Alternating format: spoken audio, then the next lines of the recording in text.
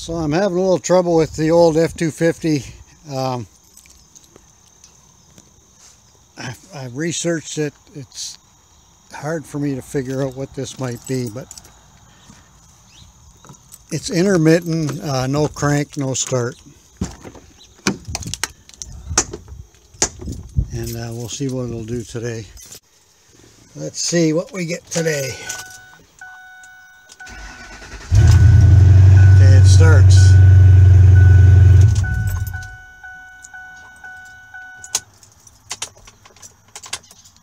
So what happens is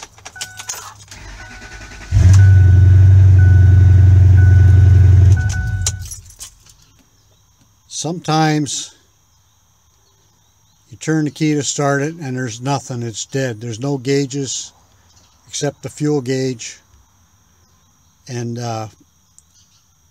you got to keep playing with it, turning the key back and forth. And then if you hear a long beep, if you start it right when you hear the long beep, then it's back, it's working okay.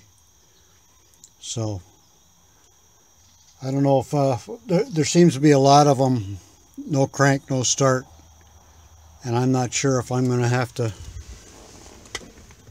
pop that out of there and put in a new ignition, or if it's the computer. But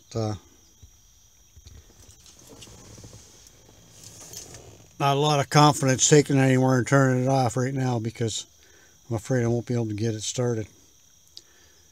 Anybody has any ideas, feel free to comment. Catch you later.